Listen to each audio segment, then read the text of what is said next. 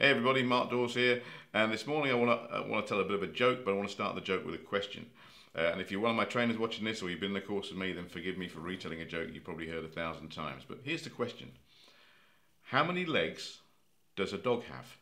And the answer, pretty obviously, is 4. The dog has 4 legs and a tail. But let's say you and I, and everyone out there, we decide to form a committee, for want of a better word, and we decide, for the purposes of our committee, that the tail of a dog is now going to be called a leg. So we all agree at the committee that the tail is now a leg. So when we re-answer the question, or re-ask the question, how many legs does the dog have? The answer becomes 5 for the purposes of our committee. Now, if that was tried and tested in the court of law, and we said, no, it's not a tail, it's a leg, we'd probably be laughed out of court, because they say, no, you can call it what you like, but it's a tail. A dog has 4 legs and a tail. Well, why am I telling you this stupid joke? Here's the reason. And I've been doing this a long time. I'm coming across people now who say, we don't use restrictive techniques, we use rescue techniques. So I ask the question, is it the same thing? Are you applying a restrictive technique that may cause discomfort, harm or pain? Well, yeah, but they don't like the word pain, and they don't like the word discomfort, and they don't like the fact that we might be causing harm.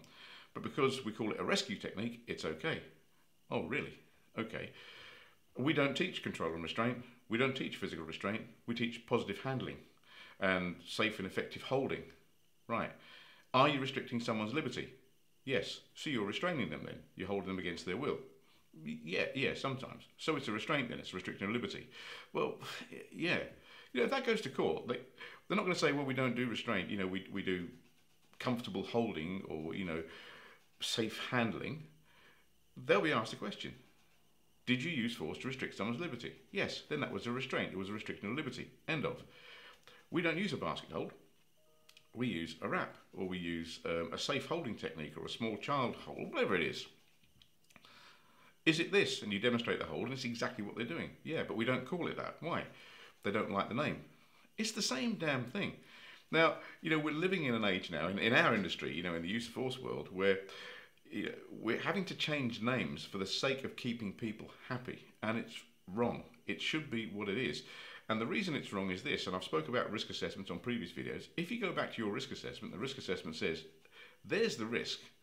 To control that risk, you need to do that. Doesn't matter what you call that. If that's what it is, that's what controls the risk.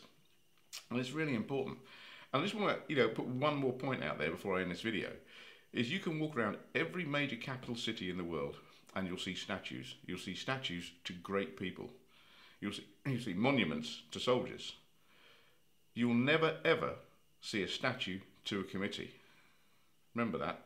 And having been in court enough times, more times than I actually want to recount, the sad part about this is when someone is actually being tried in court, when someone goes to court because an allegation is made against them, the committee doesn't turn up.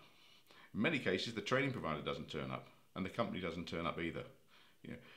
It is what it is. How many legs does a dog have? 4. It has 4 legs and a tail. Have a great day.